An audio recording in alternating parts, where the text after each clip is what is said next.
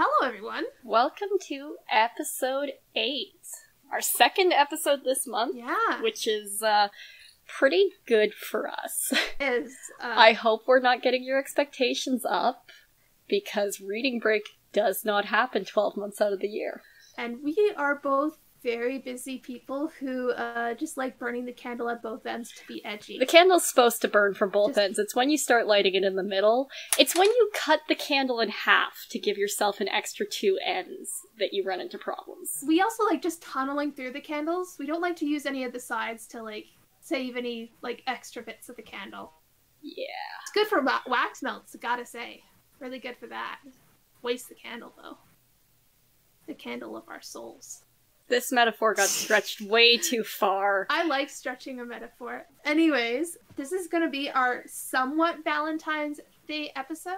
Yeah, so if you've listened to the most recent episode that's going to come out before this, we had a guest who we were very excited to have, but we weren't really sure how it was going to work, and if it was even going to come to fruition. Not anything on the guest we had, just... yeah. us and schedules, and things get weird this time of year.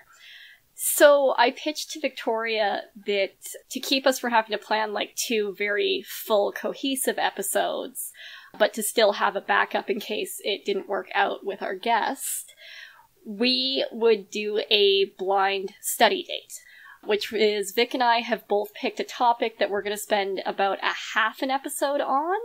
This may end up being a long episode. And we're surprising each other with it. So I have no idea what Vic has chosen for her topic. Vic has no idea what I've chosen.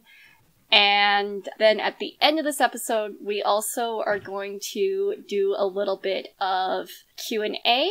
Victoria, do you want to explain how that works? Yes, so I run our social media. So if you come into contact with us on like Instagram, Facebook, Twitter, that's me you're talking to. And basically I put up a little question box on our Instagram stories, and people just put in so many amazing questions. I'm really excited about it.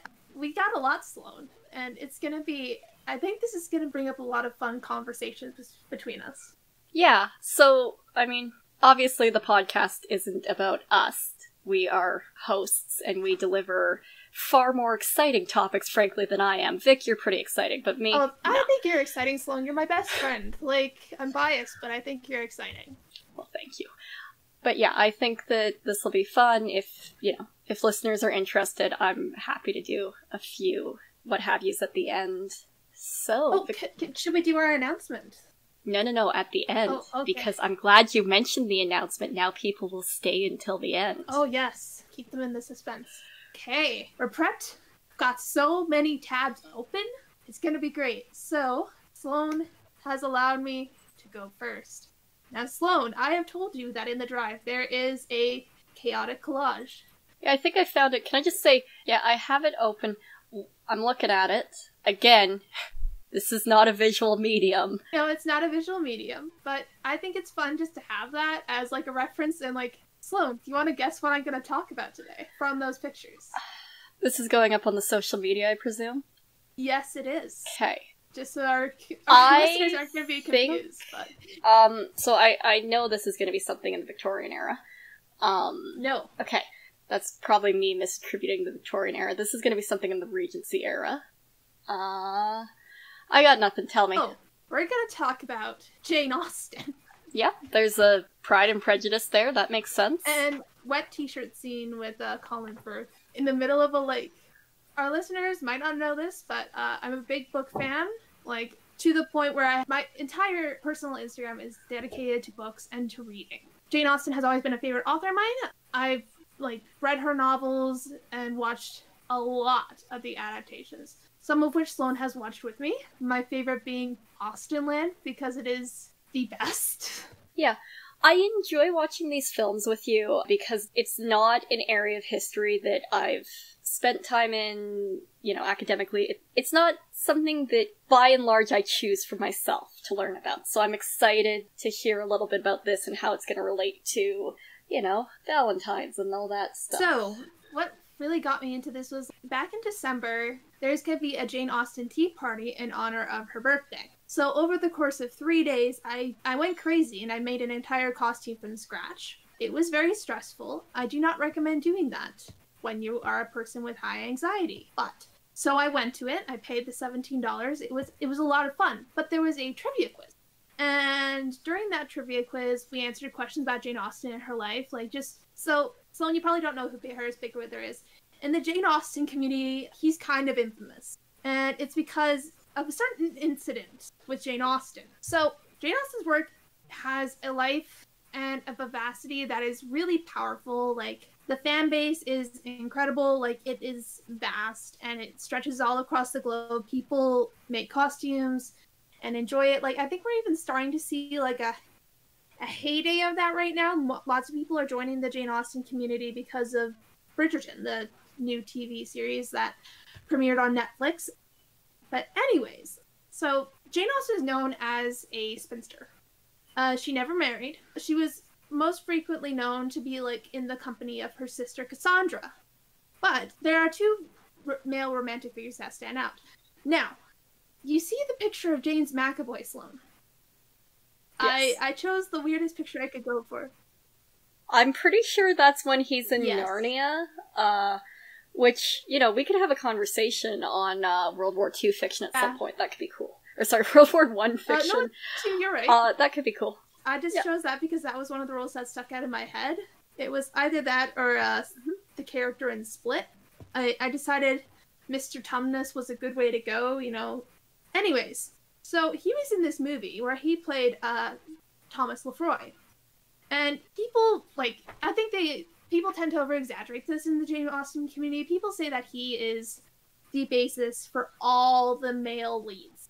And I think that is bullshit. Because they have this quite flirtatious relationship. I've got the Letters of Jane Austen open on my laptop here.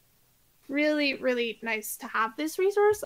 Anyways, from what I read, like, they were flirty, but they weren't serious about one another.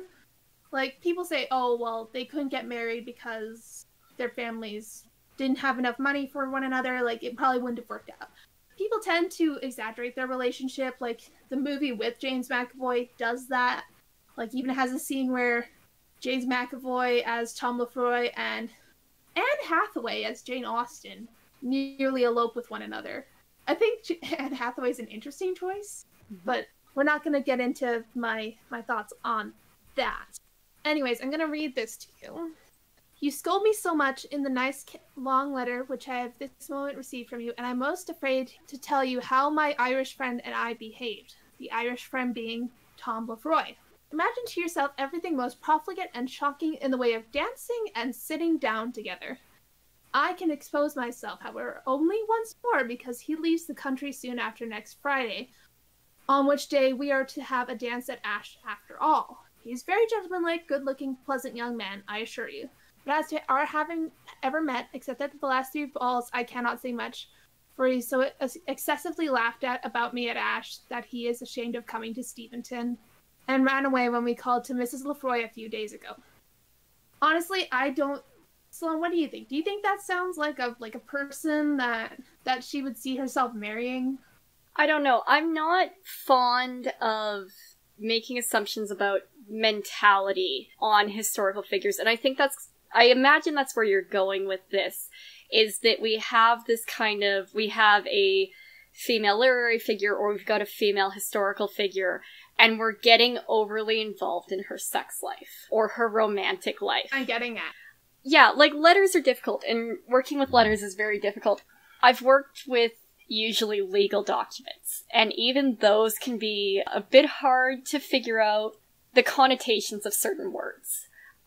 Like tippling, which means when you get drunker than you ought to, by and large. But if you can think of someone who is able to carry themselves into the bar on 2 legs, and those same 2 legs will not carry them out after they've been in the bar. I don't know enough about Regency-era courtship to have a gauge of what that letter actually sounds like, but I imagine you're gonna tell me.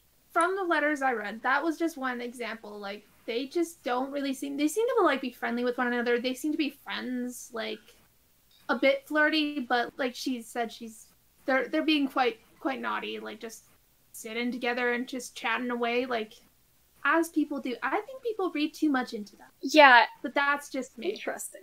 It seems very emblematic of the idea that men and women can't just be friends. You know, just heteronormativity at its very, very best. Yeah, so Jane's, like, her sort of friend group is mainly, like she's friend with Thomas Lefroy's aunt, really close with her sister, not so much with her brothers, but still they're pretty close to the point, like, she wrote them into her novels, doing sort of caricatures of them as her famous characters, like in Persuasion, her brother. I remember reading in Paula Burns's book, Jane Austen, A Life in Small Things, he connected with a character of one of the sailors, that character Anne comes across in her visits to Lyme and stuff. It's really, really sweet. They seem to really enjoy that. But one of the things is that I think that often scholars tend to treat women who are spinsters or single, if they wrote something, say, that is quite romantic in style, that thinking, well, just because they're single means that they can't have an imagination. They tend to act like if they haven't experienced it, then they can't write about it, which I think is just bullshit.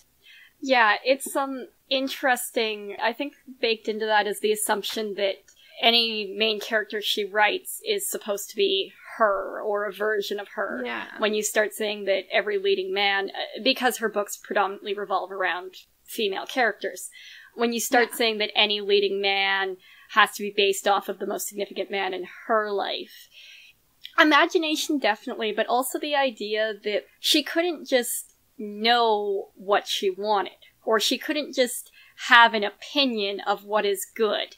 There must have been somebody there setting a good example for her. Yeah, that's interesting. Yeah. So, Harris Bigwither, he is the person that Jane Austen was engaged to, but for one night. Harris Bigwither, family friend, she wasn't really that close to him, but I think she was around 28 at the time. He proposed, and she said yes. However, the next morning, she was staying with his family, with her sister Cassandra, I believe. She basically said she changed her mind, and then they left. And it's mainly just because, like, she didn't really see herself marrying someone that she didn't care about, like, much like her characters in the books. Like, we have the character of Charlotte Lucas in Pride and Prejudice, who is Elizabeth's best friend, who marries Mr. Collins because she's 27 years old, and she's been living with her parents, like, and she feels like a burden, so she marries him.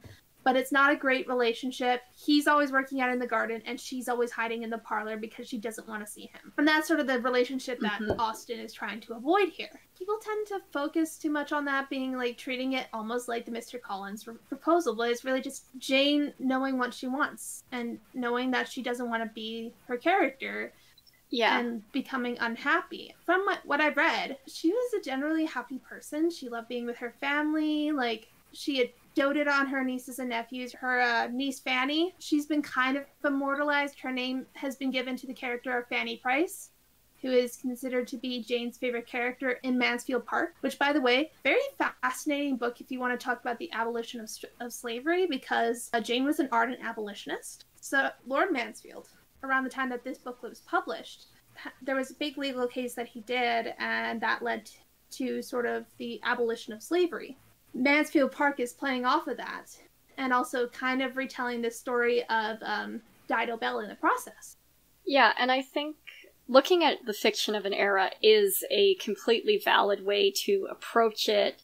It's definitely an interdisciplinary thing when you start looking at literature as a primary source.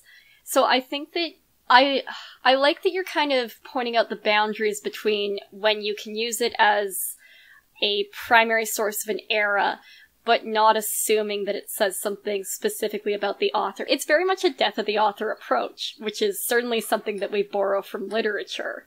So if I'm getting your message correctly, you're talking about the fact that Jane Austen's books are certainly of the world she's writing in, but not necessarily of her. Well, basically, everyone treats her books like romance. They treat it like a paperback that you get in a grocery store and you read, and it gets your heart pounding, but they don't think that there's anything to it. As a romance writer, as a romance writer and a romance reader, I think that is really reductive. a lot of romance writers actually put in a lot of critiques of the society that they're in. I'm seeing that a lot recently. Like, there's one romance series, and it's like Bringing Down the Duke, and it's talking about the suffragist movement and sort of connecting that. How would the politics of the suffragettes movement play into romance? Stuff like that. Politics and stuff. Jane Austen's books are very political.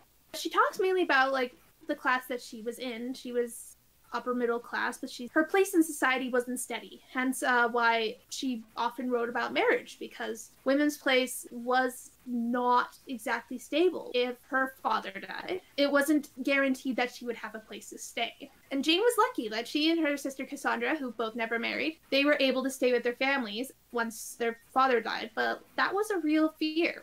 There is more political stuff that I could get into in her books, like how the marriage of Mr. Knightley and Emma could be seen as him trying to take over her father's land. Even though Mr. Knightley is considered to be one of the better Jane Austen heroes, like, it makes you question, what are his motives? And even then, there's some characters that you don't know are very happy. And she also puts in a lot of sexual politics. Going back to Mansfield Park, she talks about adultery and what that would do to a person. Like, how that would literally change their life. It's very fascinating.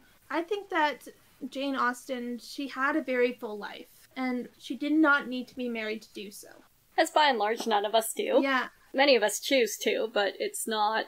We're well past the point where it's a necessary maturational milestone. Exactly. But I think historians and sort of people who critique classic literature, they sort of reduce her as to just being this person, and not as a person who loved to dance. She loved to put on plays, despite what people think, because of Mansfield Park, because there's a scene where it's a whole subplot, actually, where the families put on a play. I don't really want to spoil it, but there is a lot of problems that come out of that play. Okay. But Jane liked to do plays. She enjoyed that kind of stuff. She wrote poetry. She enjoyed life. The reason why I put a picture of a grilled cheese sandwich in the collage is like, well, Jane Austen was a person. She also really liked food. She wrote about it quite a lot.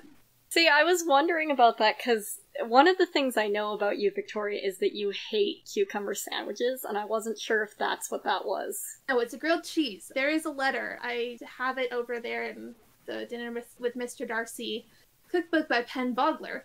Very cool book, by the way. It basically takes scenes in the books of Jane Austen's novels, or sort of things that come out of Jane's letters, that kind of stuff, and she makes recipes based on primary sources. It's really, really cool. But there's one letter where she's like, this guy gave me some toasted cheese, and it made me very, very happy. That's my summary of it. But she was very happy. I figured, like, the closest sort of thing to that would be grilled cheese, which is interesting. Anyways, I think that the reason why people tend to reduce her to those two relationships with Harris Bigwither and Thomas Lefroy is because they don't think that because she wasn't married means that she can't have an imagination. Jane Austen was clever, and she was very, very observant. Her social commentaries speak volumes, but I don't think that Jane needed to be in a sexual or romantic relationship to write as well as she did. She did not need to experience what her characters did to be a good writer. I think it does her a disservice to reduce her to just a spinster rather than a person. And that's what I'm sort of saying, is that we tend to treat historical figures by their marital status rather than as the things that they did or the lives they led. Only historical women. Only historical women. I think we could also talk about a bunch of other people as well. I suppose. It's not a gender balance thing. A lot of your legal definition was, well, who do you answer to, your husband or your father? Exactly. Anyway. That was what I was getting at. I figured I'd use Jane Austen as an example. I know her pretty well. Like, I read about her quite a lot. She's a fascinating person. But I figured I'd use it to bring up the discussion that we tend to sort of put people into their marital status rather than the things that they do and the actions they take. Like, even now, people are asking questions, well, when are you going to get married? When are you going to have kids? Because they think that's the only thing that is worthwhile. I agree. Yeah. I agree. So there we go. I think it's still pressing. Yeah, awesome. Thank you for that, Victoria. That was very interesting. I always love hearing from you. Thank you, Sloan. Like, I just love... from you, friend. I'm excited. I just love that you expose me to things that I don't seek out on my own. Because that's, you know... what our friendship is. Pretty well. I exposed you, and you exposed me to things that we never wouldn't have had come across. If I just ended that as I expose you, that would have been terrible. Oh, I have the power to edit that, though. Yes. Because, oh my gosh, would Dylan and Daniel not be happy about it? Daniel would not be happy about it. Anyways, I'm ready to hear this. Alright, so for my topic, I'm going to preface this by saying I know I'm not saying anything groundbreaking or controversial if I voice the critique that Valentine's feels pretty commercialized. Like, it feels like a fake Hallmark holiday. I'm going to explain to you why that's pretty much the case. So, what I've decided to focus on is a couple of things. British postal reform and literacy rates in the Victorian period, and how that has contributed to the modern Valentines. So I'll preface this by saying it's not invented out of thin air. Obviously, there were local traditions. I'm going to talk very briefly about that. But at the end of the 17th century, actually, sorry, I'm going to change the order I'm going to bring these things up. Sorry, I've got a lot of notes here and I'm trying to figure out the most cohesive way to bring them up. Valentines through the mail become popularized really at the very, very end of the 18th century, and then into the 19th century, and you see them become part of the various holidays that really become codified in the Victorian era. A few decades in between those two dates, obviously. But in 1797, a British publisher issued a book called The Young Man's Valentine Writer, which contained scores of suggested sentimental verses that a young lover who was unable to compose his own might choose to send. They're awesome. I'm going to read some at the end of this. I cannot wait. This is facilitated by the fact that print is taking off, but specifically paper valentines are becoming popular in the decades that follow this due to the postal reforms of Sir Rowland Hill. His big advent was he was one of the big campaigners for the penny black stamp, which was a reduced rate postal stamp. A academic by the name of David Vincent has done some reference writing on this. There's a book from Cambridge University Press called Literacy and Popular Culture in England that was one of the really interesting places I saw this mentioned a little bit. Link in the description if you're curious, it's on Google Scholar. But his reforms from kind of Vincent's writing in the chapter of this book that I looked at, his reforms had a huge impact on the accessibility of the post to the working class. However, that wasn't strictly viewed as a good thing among the other politicians and among the voting class. So after he introduced this, he actually had to kind of backtrack and reframe things a little bit to emphasize the middle class benefits and the benefits that it had to business owners in particular. So initially, the availability of a postal service and the project that kind of went with making it more affordable was partially rooted in working class literacy, which is obviously a huge thing that we deal with throughout the Industrial Revolution, is the rise of education following industrialization, following people wanting essentially suffrage. Suffrage leads to literacy. That's a pretty direct thing that we've observed. I think we've even talked about this before in previous episodes. Yeah. But his project was initially viewed as not being successful. He had made a prediction for how many letters he expected to be sent with his penny black stamp, and that number was not observed. So rather than continuing to kind of use this as a campaign for literacy, he reframes it with regards to the utility of the stamp, the utility of a postal service in general, making business flow smoother, which, once again, Industrial Revolution, that's a pretty important thing. However, interestingly enough, progressives continue to use this expansion of a postal service and this accessibility of a postal service as being important to literacy. And the way that gets framed is that literacy becomes viewed as vital to gainful employment, which allows some reformers to argue that widespread literacy will aid in solving unemployment and poverty. the Industrial Revolution we've talked about before as being a real moment where literacy starts to mean both reading and writing. For a lot of history, you had a far greater proportion of people who could read than people who could both read and write. Writing was that sort of extra thing. So that I find really interesting, and I wouldn't have never strictly thought of the Postal Service as being super important to that, but it makes sense when you start talking about mobility and when you start talking about practicing communication. In sociology, when we look at globalization from a sociological lens, we usually talk about technologies that compress time and space. So something like the railroad absolutely does that, is you no longer have people by and large dying within a couple of miles of where they were born.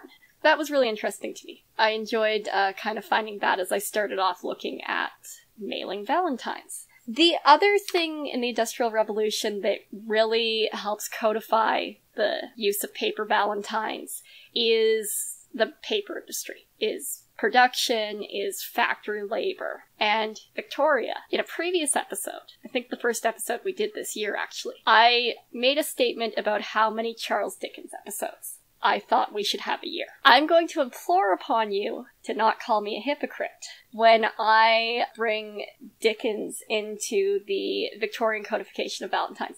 And mostly because it was refreshing to me to hear about Dickens in a non-Christmas context. So, in the book that David Vincent writes, he references a term coined by Charles Dickens of Cupid's manufactory, which was referring to the vast number of women employed in the manufacturing industry for Valentines. I don't have a year, but he says, I suppose in the time of Dickens, when he termed it, there were over 3,000 women employed in manufacturing, specifically cards, love cards, which is very cool. David Vincent writes that these letters catered to all tastes, all income levels, and most importantly, all literacy. Up until this time, handmade paper Valentines were certainly being exchanged among the higher levels of society as part of courtship, but like many things in the Industrial Revolution, mass production brought what used to be for the elites to the masses. To such the point that, like, Valentines become tacky. They haven't stopped being tacky. No, I mean, can I use the example of last week? I found the most beautiful collection of Star Wars Valentines for $1. They're like those children's Valentines. One thing I've noticed is that Valentines have gone down in quality over the years, like even more than before. Before they were made of a thicker paper, but now I found that they're made of a thinner paper, and they just did not try with these cards. For example, I'm your astromech friend. Does that make sense? Dude, I'm not a Star Wars person. I don't know. Like, an astromech is a droid, okay. So like R2-D2. But they don't really refer to them as that in the movies that often. So like, unless you're like a really niche kid, they're not gonna get it. Or the First Order, my Valentine. Does that seem like a Valentine's Day thing to you? Yeah, I mean, astromech just sounds kind of inappropriate. Is my first response to that. Like, I don't know what the orders are. So, First Order is like a recreation of the Empire from the Star Wars films, the initial Star Wars films. Darth Vader's grandson is the one of the leaders of that. We're not gonna get into my thoughts on the fact that Kylo Ren is stupid. He's very good actor. Adam Driver's great. I feel like they could have done more with him and made him more of a well-rounded character other than that he's evil and he's a fanboy for his granddad. My first thought whenever Adam Driver comes up is I am one of the people who sat through the entire 3 hours that was Martin Scorsese's Silence, which really looked like it was going to be a historical drama, and really looked like it was going to be heavy history. It wasn't. It was a weird... I don't know how to describe it. It was disappointing. This is weird. And yeah. I saw it in theaters. I do just have a little bit more that I found that I thought was interesting about Dickens' connection to Valentine's. He is a pretty big part of popularizing the idea of Valentine's cards. He writes a book. It's one of his serial novels, so it gets called by 2 different names, but It's usually either referred to as the Pickwick Papers or the Pickwick Club, but he definitely solidifies the idea of a Valentine as like a noun that refers to a card. It's on Cliff Notes. They would do a better job of explaining it than I would, because Cliff Notes presumably read it. I didn't. Sorry. That's fine. Dude, like, we had, like, only a couple of days to set this up, so...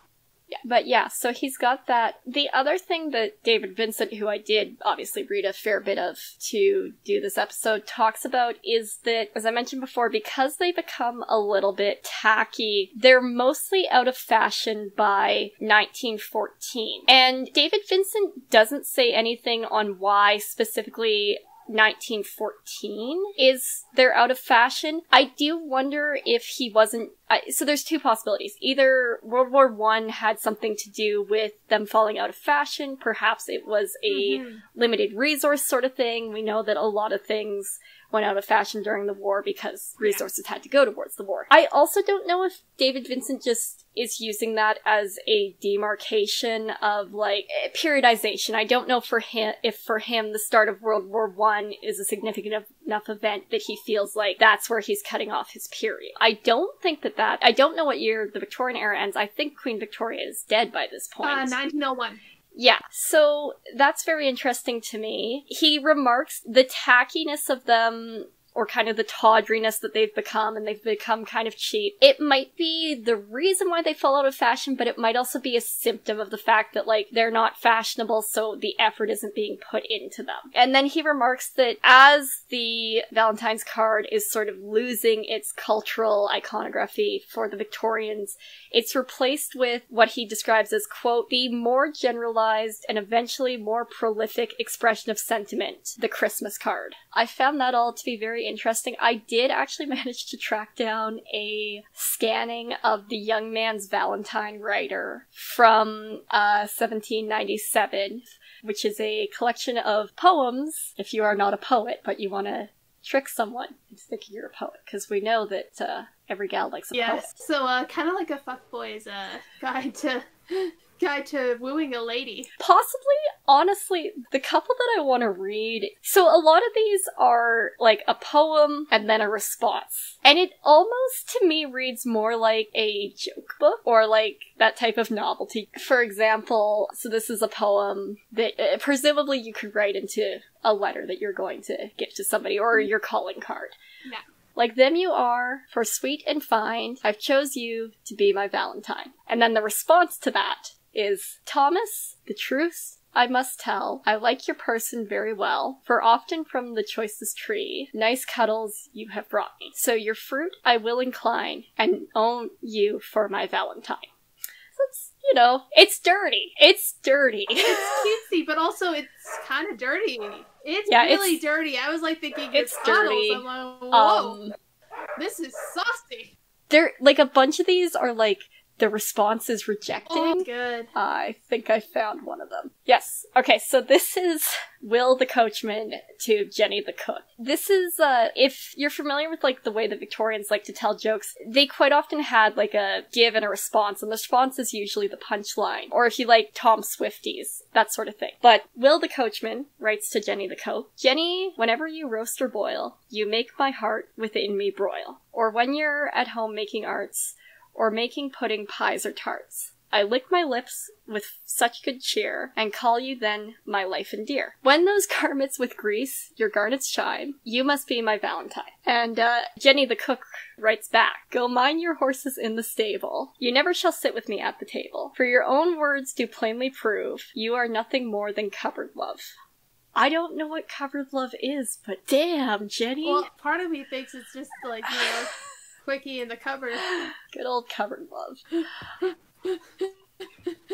I think it's interesting, like, seeing how, like, cards have such an integral role into the commercialization of certain holidays, because we even see that with Christmas. You and I attended an event where Dr. Martin talked about how the Victorian Christmas card really helped to create the industry of Christmas as it is today. I have a bunch of these put off, like, in notes, and there's one that I just wrote fucking legend next to, so I do need to find that one, at very least, for you guys. Oh, yes, so this one...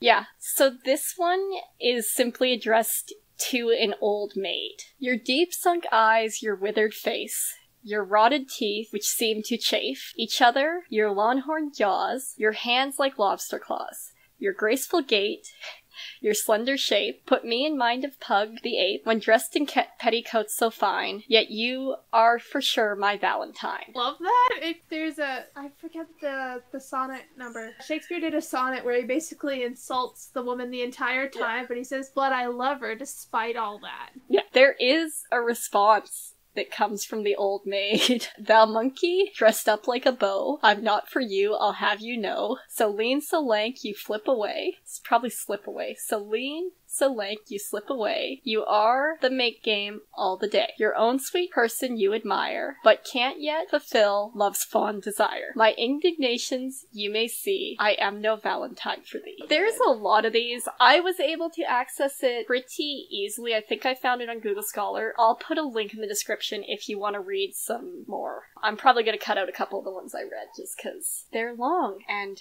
hard to read because F's are S's. But S's are also S's. It's weird. I love it though. Even though it's confusing, it's sort of fun. Like when you're listening to podcasts and they're reading stuff like this and they start pronouncing all the F's and you go, it's just funny. It's just really funny. I don't find it funny. I find it annoying and I'm not going to put our listeners through that. No, that's fair. when I'm listening to another podcast, they'll do that. I don't like when they do that. I know, and that's fair. There's no point in editing audio if you're going to leave mistakes in. I think that if you don't really know about something, sometimes it's interesting having that input, hearing about it eventually.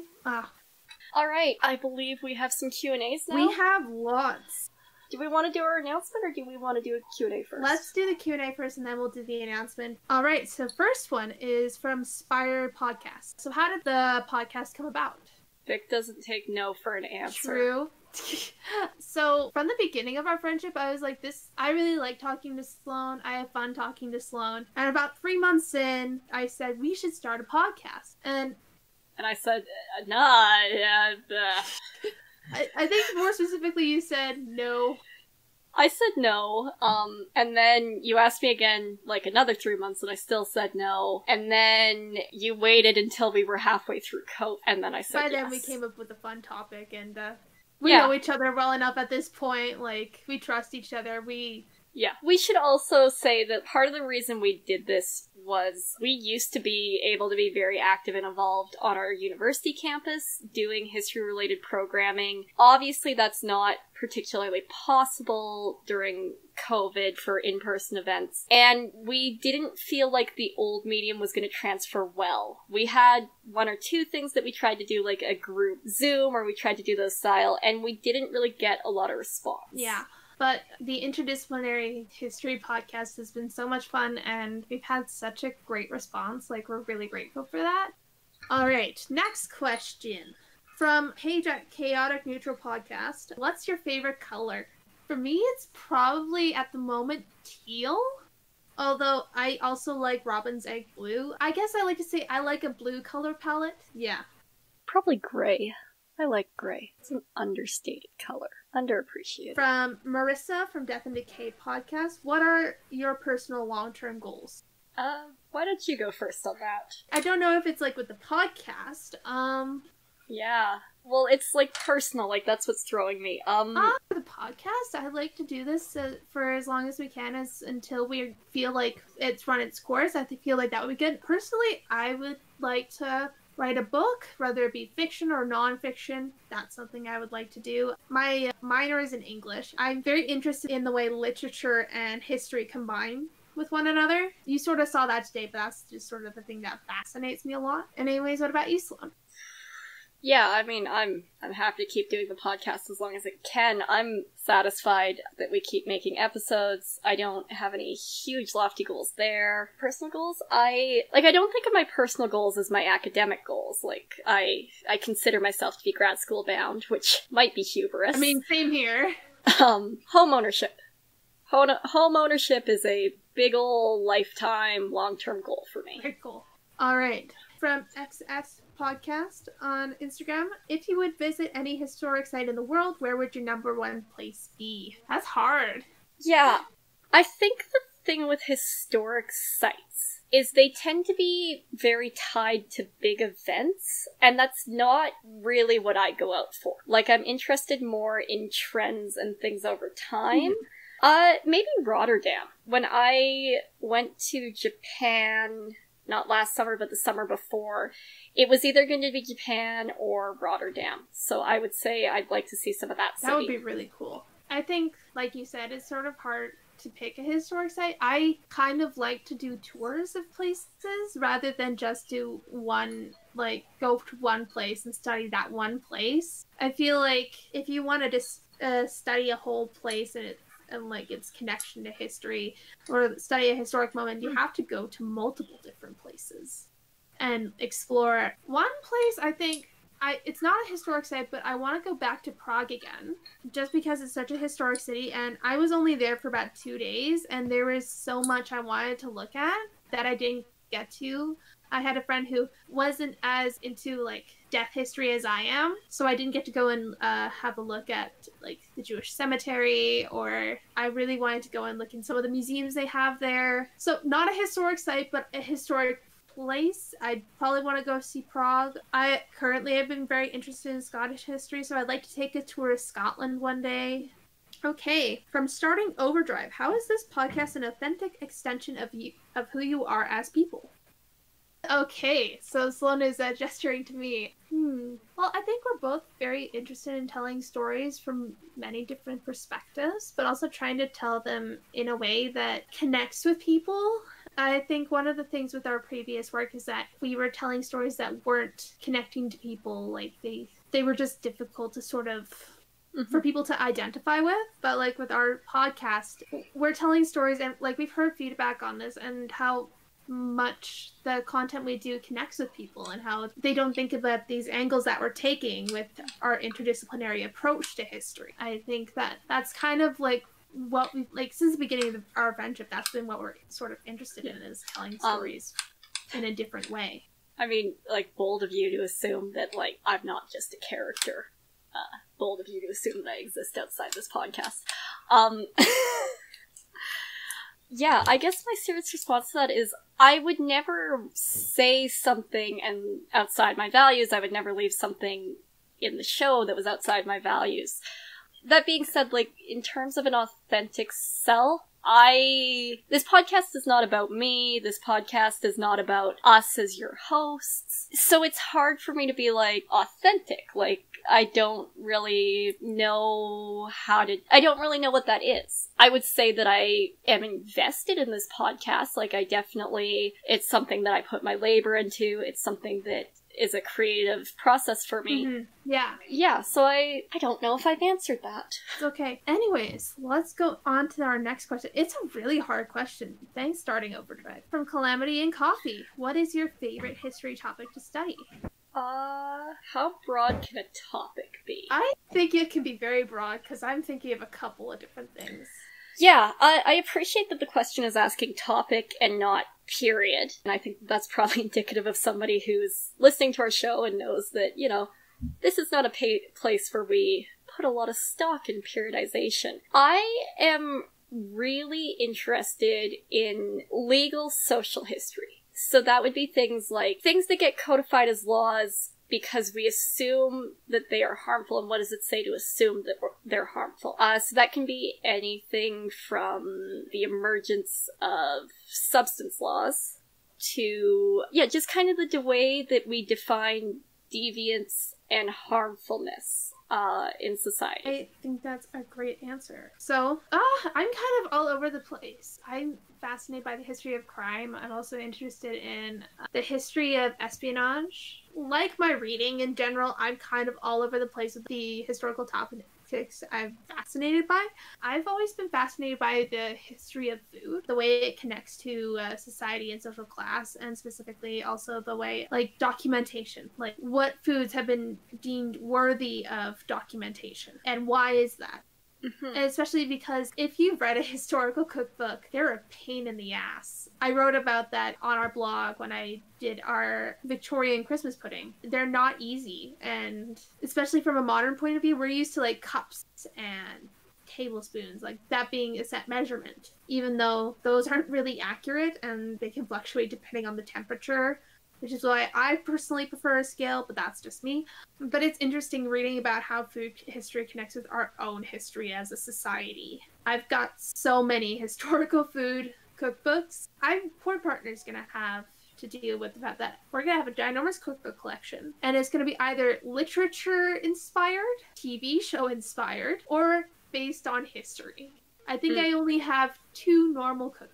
So this is an argument that I heard made in something recently. The argument was that you should consider TV shows and movies literature because anything that you read is literature and the actors are reading the script to you. Interesting. That's interesting. That is fascinating. Anyways, sorry, only 2 or 3 cookbooks in a row. I'm just fascinated by that as well. I think there's so many topics. Like Sloan said, I'm very interested in the Regency period, but mainly around Jane Austen. Frankly, I'm not interested in the King Regent other than the fact that he's honestly kind of weird, like very weird dude. Not gonna get into that. I'm very interested in literary history and that kind of stuff. The next question. Interesting history nonfiction. Okay, I'm gonna give 3. The Faithful Executioner by Joel F. Harrington. Very good, very accessible, interesting, late 16th century, looking not just at the death penalty, but specifically at the idea of you need to have someone in society whose role is to perform the death penalty. Obviously, that in and of itself is something that can be very othering. This looks at the process for how that role gets legitimized. Very, very cool read. I remember reading it quickly. It's probably been a couple of years. The second recommendation I'm gonna make is Andrew Pettigree's Invention of the News, which is published through Yale University Press. It's good. It was one of those nonfiction books that I picked up for a course, but essentially it looks at the expansion of the Postal Service and the expansion of news networks. And one of the arguments he makes is that the Postal Service was vital to the Holy Roman Empire being the Holy Roman Empire. So it's a really good, if you're interested in communication history, I recommend that. Related to communication history, I would recommend Robert Darnton's Censors at Work. It's a 3-part book where he examines the role that states play in legitimizing knowledge through publication and through censorship. The thing that I found incredibly interesting about this book that I hadn't considered before is the fact that when you look at the expansion of the printing press, particularly in Bourbon, France, the peer review process and the censor process are the same process, which is very, very interesting when you get concerned about powers of knowledge and who gets to legitimate knowledge. It talks about scandal. It's really, really good. That's the first part of the book. The second part of the book deals with British India and imperialism. And the third part of the book looks at Communist East Germany and its censors. Really interesting cross-examination. I wouldn't say that he's comprehensive, but he is interesting. It was a good read. Really good. So, for interesting nonfiction, I have 2 memoirs. One being Defying Hitler by Sebastian Haffner. Sebastian Haffner's examination of Weimar-era Germany and sort of how he experienced that through his childhood and then the rise of Hitler. And basically, it's an unfinished memoir that his son found after he passed. Sebastian Haffner was a famous writer, but that was the one thing that he just couldn't finish because it was very difficult era in his life. I read it for a course at McEwen, and it was one of those books that I read that just stuck with me afterwards. Yeah, with Dr. Krevsky. That was the book I read for her course. It was, next one is A Testament of Youth by Vera Brittain. It's a pretty hefty book, I have to say. Like, I read this when I was a teenager. It's like 600 pages, and it's about Vera Brittain, talks about World War I from the perspective of a woman who initially stayed at home and then went to war, also trying to get an education, and she also had an interest in women's suffrage. It's just fascinating, just looking from like a modern lens upon that, because that's basically just her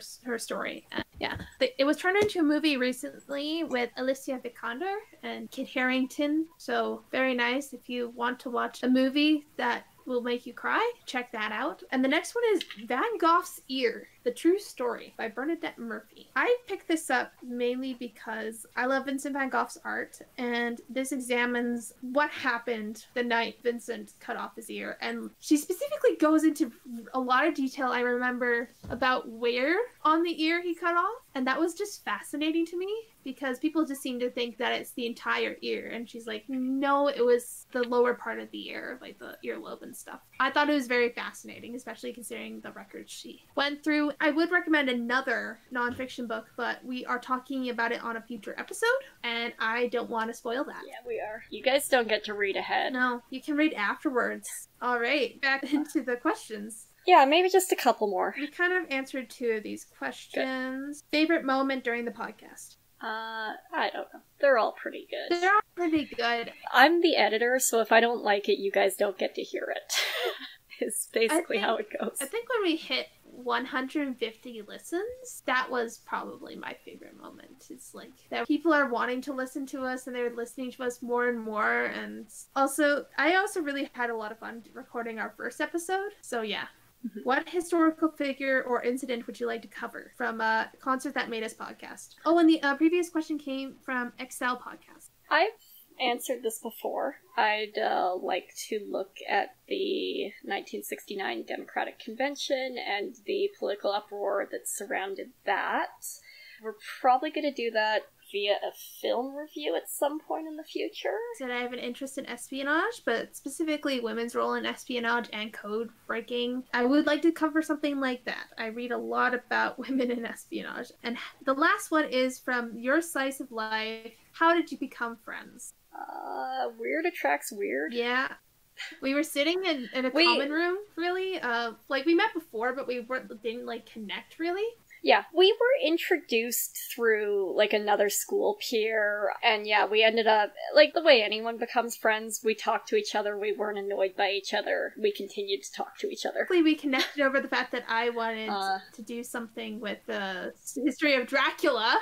Oh, yeah, we actually, that's true. We found out that we were both huge fans of the one novel that Bram Stoker is known for. Oh, yeah, I forgot about that. That is exactly what happened. We also talked about, just having an interest in gothic fiction. We realized that we both really love Halloween and would like it to always be Halloween. We are just very spooky people. Okay. All right, so we're getting to the last part of the podcast. Do we want to make the announcement? Yeah, I feel like we've built it up. It's not exciting for you guys. I love it. Alright, well, go for it. So we got a Patreon account, guys. I'm probably going to link it below, but we started this up a couple of weeks ago, and it's really fun. We've got a couple of cool tiers. We hope everybody keeps listening for free, but if you feel like buying us a cup of coffee, cup of tea, neither of us drink coffee, that's one of the levels, we would appreciate it. Either way, we're doing this out of enjoyment. Yeah, anyways, before we sign off, Sloan and I would like to acknowledge that MacEwan University, this podcast, and all the content we create are located and produced on Treaty 6 territory. This land has traditionally and continues to be a home, place of gathering, and meeting ground for many Indigenous peoples. This includes the Nakota Sioux, Niitsitapi, Métis, Saulteaux, and Cree First Nations. You can find all our podcasts on your favorite podcast directories and on YouTube. We added some more recently, so check that out. You'll find all of our social media in the description box. And if you'd like to be a guest or to have suggestions for a future episode or a blog post topic, please let us know by shooting an email. I'll leave that in the description box as well. You can also reach out to us on social media. I'm always there. If you have a question or if you would like to talk to us, just shoot us a message. We're friendly people. Thank you for taking the time to listen to this. Stay tuned for our next recording. Yeah, have a great day, everyone. Bye!